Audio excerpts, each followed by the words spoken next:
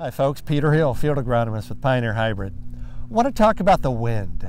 It's not your normal topic from an agronomy discussion, but the wind has an interesting impact on plant growth and development.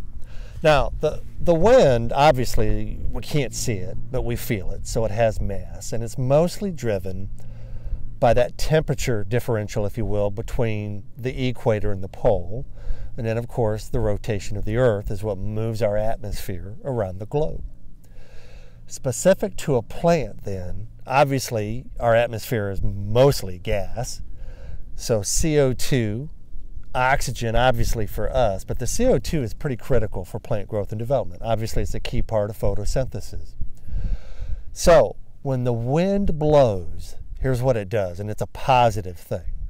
On a still day, we'll have a gradient, if you will, from the surface of the leaf into the air above it of CO2, a gradient.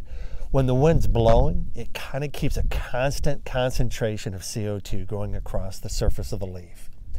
That actually increases plant growth and development. It increases transpiration, if you will.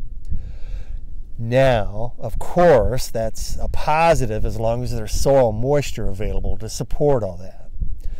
So when that wind's blowing, turbulence, right, is actually a good thing for the plant.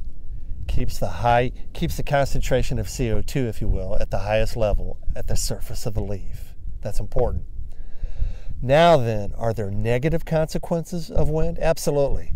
So if we have too much wind and we maintain a high rate of transpiration, excellent growth, but we also drive out a lot of soil moisture. So we create a moisture gradient as well across the surface of that leaf. And the plant has to understand that, and of course it does that through the stomates, right? It may roll the leaves if it gets under drought stress as a result of not enough rain and too much wind.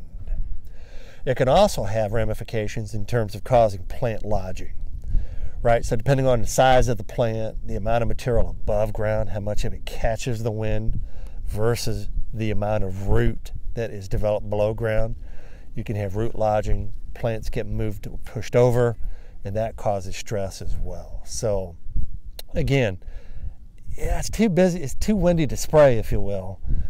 But maybe this is a time for you to reflect and just think about the wind. A lot of times we curse it, but it actually has positive impacts, if you will, on plant growth and development. And I hope you enjoyed. Thanks, folks. That concludes this Pioneer Growing Point Agronomy video podcast. Visit our page on pioneer.com and follow us on Twitter and Facebook for more agronomy insights.